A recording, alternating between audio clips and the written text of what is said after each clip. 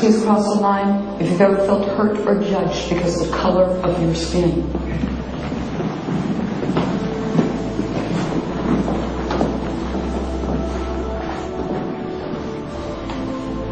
And please cross the line if you've ever been teased or hurt because somebody thought you were fat or too big.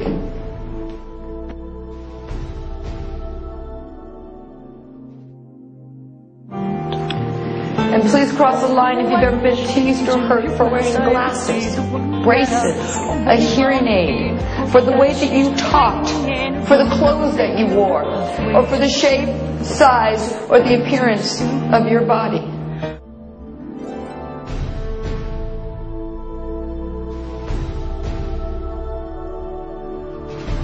We laugh at sheep because sheep just follow the one in front. Ah, stupid sheep. We humans have out-sheeped the sheep because at least the sheep need a sheepdog to keep them in line. Humans keep each other in line. And they do it by ridiculing or condemning anyone who commits the crime, because that's what it's become, of being different. And I refuse to conform and be bowed by the ridicule. And what it does, Terry, when you step out of the little box of what will other people think, how do I put this in a way that people won't think I'm crazy, you then realize how small a box you've actually been living in. The family bond has been broken. It's an outcry for attention why kids are going to school with guns. They want love, they want to be touched, they want to be held. But they're busy off on their day job and they leave them at home on the computer and they're just doing all kind of crazy stuff, and that's destroying our world. We need to bond again.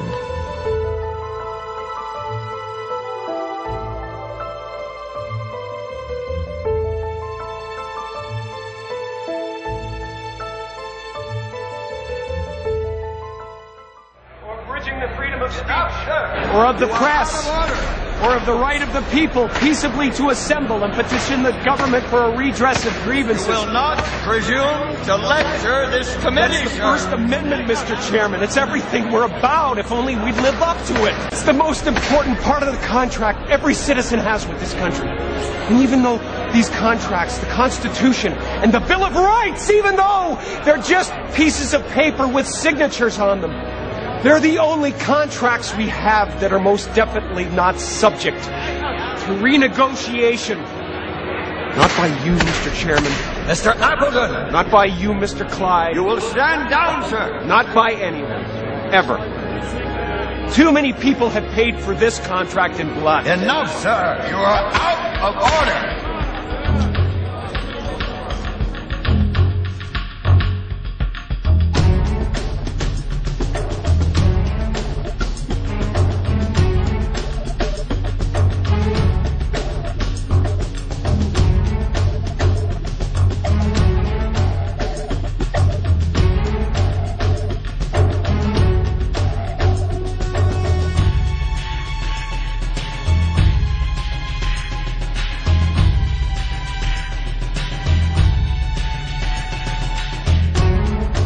At this defining moment, change has come to America. Thank you. God bless you. And may God bless the United States of America.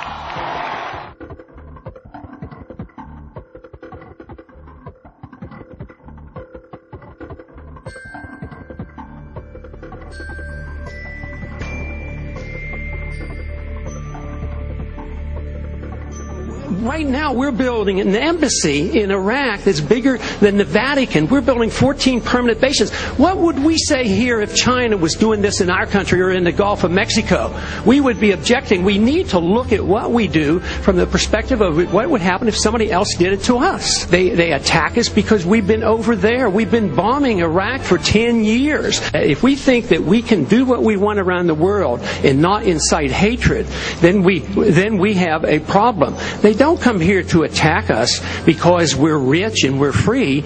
They come and they attack us because we're over there. And you probably noticed I don't feel about that war the way we were told we were supposed to feel about that war, the way we were ordered and instructed by the United States government to feel about that war. You see, I tell you, My mind doesn't work that way. I got this real moron thing I do. It's called thinking. And I'm not a very good American because I like to form my own opinions. Everybody's so busy wanting to be down with a gang. I'm a conservative, I'm liberal, I'm conservative. It's bullshit. Be a fucking person. Listen. Let it swirl around your head. Then form your opinion.